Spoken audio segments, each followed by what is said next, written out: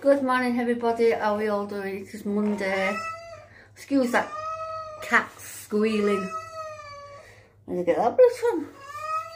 Yeah, so it's Monday morning and it's too bright. It's just gone 9 o'clock.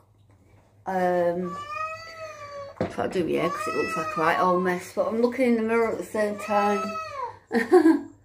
So I hope you're all doing fine. I'm absolutely shattered. I know it doesn't look like I am, but I'm blooming out, I'll tell you that for sure.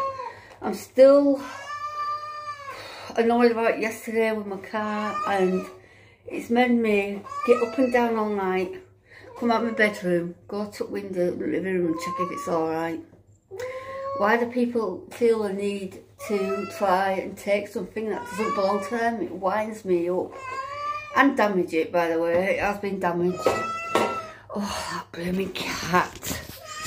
Anyhow, so it's in cat prison.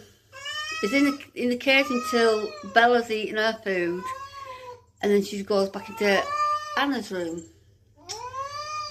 Do you want to see? He does come out. Don't worry. I don't keep him in there for long. But he's a little so-so, and I can't let thing until about the next 2 weeks, getting neutered. Come on, embarrass yourself, you naughty boy. Yeah, you are a naughty boy, aren't you? That yellow stuff on the towel, don't worry, it is catnip. Mummy will let you out in a minute. Yes, I will. Are you going to stop? He's very vocal.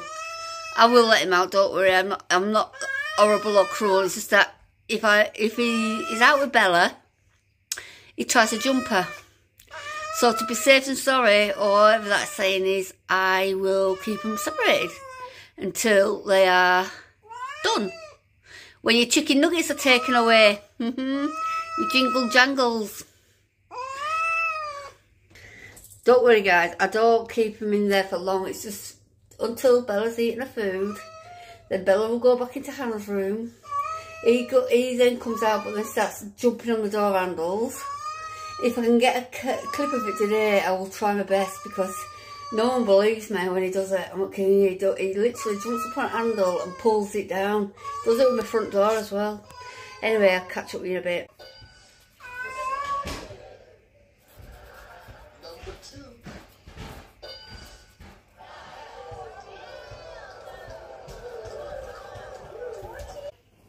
Top 7 answers on the board. Name something that you hope doesn't come out of you during a kiss. So it's a few hours later, and yes, pile of clothes. That's what come out of the dryer. So I shouldn't have done it. I've done it. Well, it wasn't even a lot to do, but I did a little bit of some paint, some woodwork in my bathroom, a little toilet that we call it, just some wood that got replaced behind the back of the toilet bit, which hides the pipes and stuff. Just give that a lick of paint, and on my body, my hands, my back, I'm tired.